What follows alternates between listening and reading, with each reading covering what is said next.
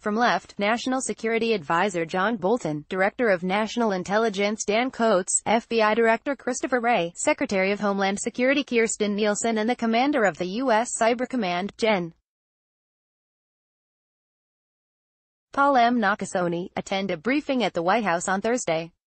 Getty Images. The White House wants you to know it's taking threats to U.S. elections seriously. To drive the point home, leaders from 4 U.S. intelligence agencies and John Bolton, President Donald Trump's national security advisor, addressed Russian election influence campaigns at a press briefing Thursday. The president has specifically directed us to make the matter of election meddling and securing our election process a top priority, said Dan Coats, Director of National Intelligence. He was followed by Secretary of Homeland Security Kirstjen Nielsen, as well as FBI Director Christopher Wray and NSA Director Paul Nakasone. The officials all said that Russia is engaged in continued efforts to meddle in U.S. elections with influence and misinformation campaigns, but emphasized that it's not yet at the scale that U.S. intelligence agencies saw in the lead-up to the 2016 presidential election. It is not the kind of robust campaign that we assessed in the 2016 elections, Coats said.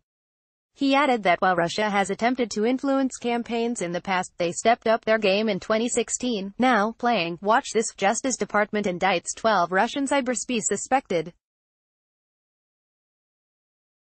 The press briefing comes amidst a flurry of activity by the Trump administration, federal investigators and the tech industry concerning Russian efforts to influence U.S. elections.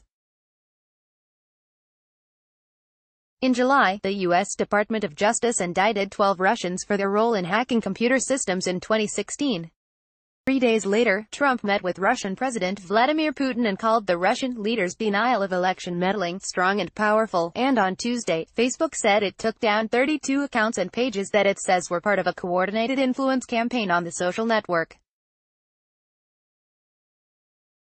Wray said the FBI has not seen attackers trying to access election infrastructure as they attempted to do in 2016, when intelligence agencies say Russian hackers probed and accessed voter registration databases.